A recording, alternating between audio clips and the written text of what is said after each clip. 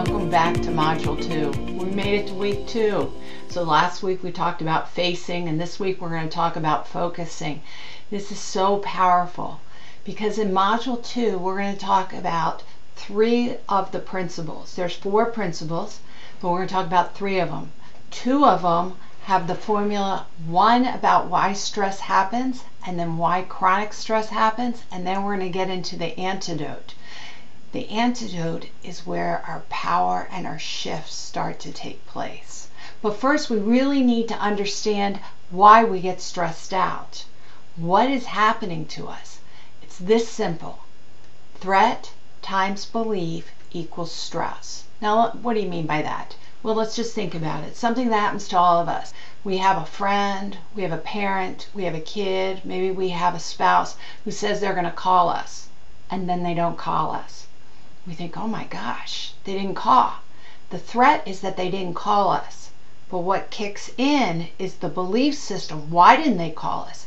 If you realize, well, they were in a job interview or something like that, you're like, oh, it's taken a little longer. Then it's not a threat and you're not stressed. You're like, they'll get to it.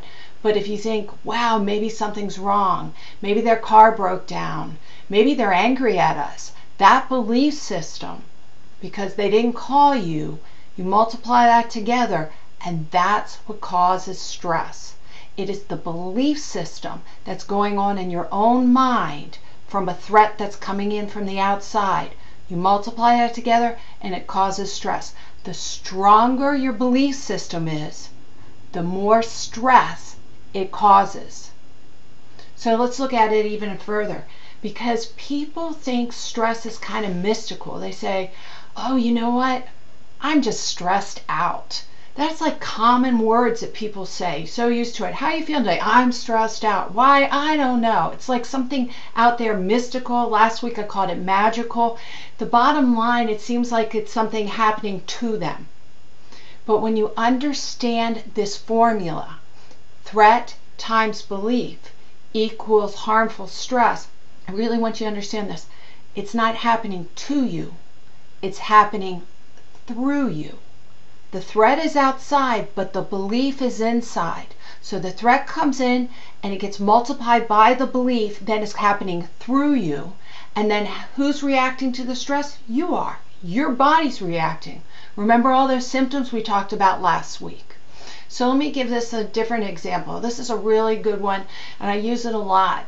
My husband was bit by a dog when he was 5 years old. Okay? So it was a German Shepherd, it bit him, it scared him, and so forth. So he then put in his brain, remember we talked about the 3 areas of the brain, the reptilian, the mammalian, and the neocortex. He put in the mammalian part of his brain, his memory, that dogs cause pain, that dogs are harmful. So when I met him and we would see a dog on the sidewalk, he would want to cross the street.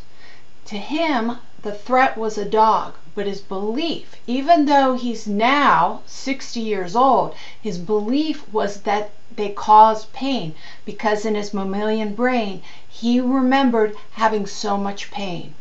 And he had so much pain when he was 5, and he never reprogrammed.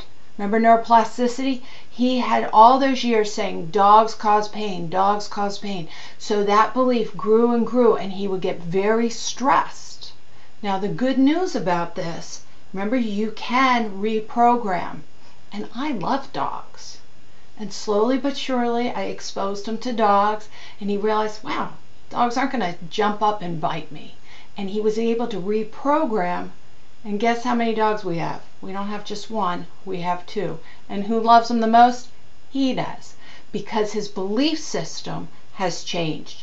So the threat of a dog, when he sees a dog, doesn't get activated, and so then he doesn't get stressed. This is really important for you to understand. It's your belief systems and your mammalian brain, in your memory bank, that's causing your stress. It's happening through you, not to you.